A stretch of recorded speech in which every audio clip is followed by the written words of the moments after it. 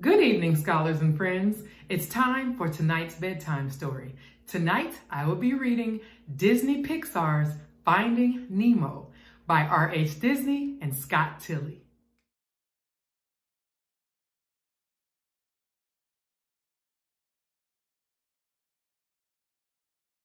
Now, most of you who are reading this book probably live above the sea, but others live underwater.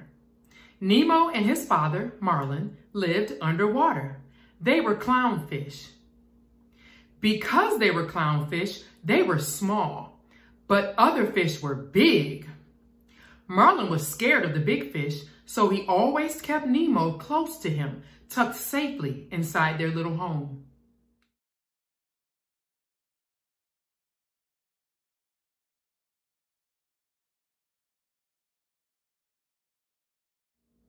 But today was Nemo's first day of school.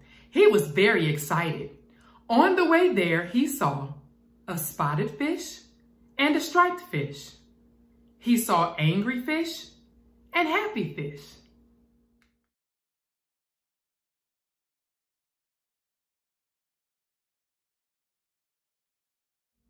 Mr. Ray, the science teacher, took Nemo's class on a field trip. Nemo and his friends sneaked away and swam to the really deep water. Marlin chased after Nemo and scolded him. Nemo was angry that his father had embarrassed him in front of his new friends. So he swam and swam and swam way up to the surface of the ocean until he touched a boat.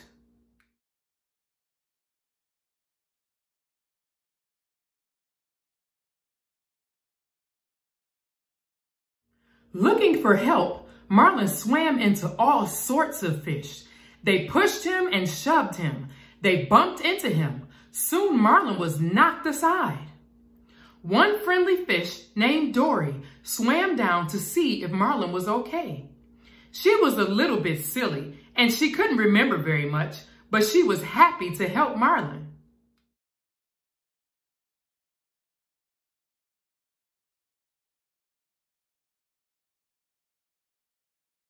Then Nemo got caught. "Daddy!" cried Nemo. "Nemo!" cried Marlin. Nemo was taken away in the boat. Marlin tried to save his son, but the boat sped away so fast it soon disappeared. Nemo was gone, but Marlin would not give up. The only thing on his mind now was finding Nemo.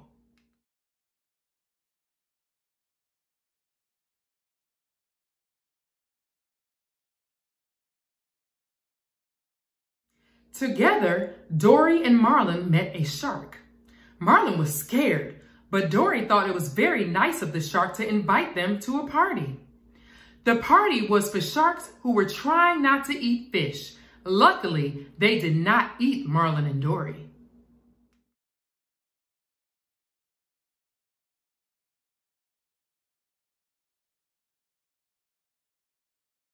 Next, Marlin and Dory met some moonfish.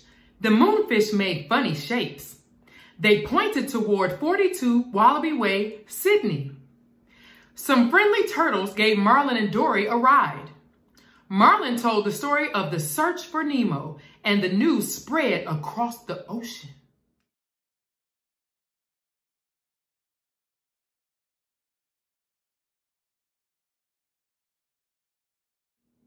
Even Nemo heard about it at 42 Wallaby Way, Sydney. He was very excited. He wanted to escape from the fish tank where he was trapped. Nemo's new friends were excited too. The little clownfish was bursting with pride. He had the bravest dad in the sea.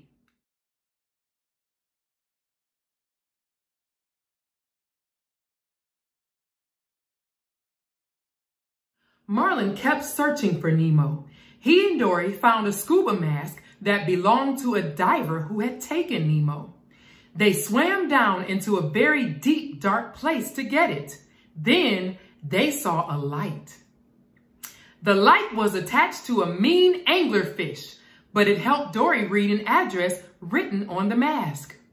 Then the two friends swam away before the anglerfish could eat them. Now Marlin knew where to find Nemo. 42 Wallaby Way, Sydney. Dory was so excited that he repeated the address over and over and over.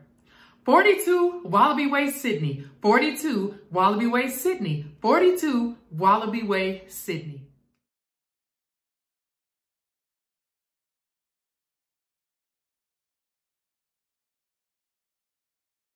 Then a whale swallowed Marlin and Dory.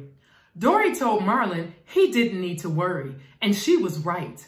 The whale took them as close as he could get to 42 Wallaby Way, Sydney. In fact, he took them all the way to Sydney Harbor. At last, a pelican named Nigel helped Marlin and Dory go straight to 42 Wallaby Way, Sydney. But it was too late. A little girl had grabbed Nemo. Marlin couldn't save him.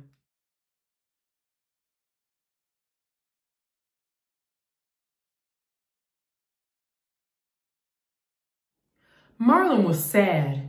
He thought he would never see his son again. But Nemo had escaped. Dory found him. Father and son were overjoyed.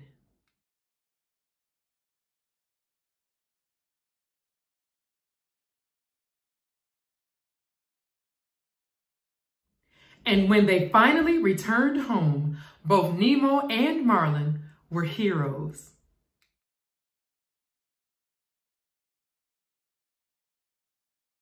The end. Good night.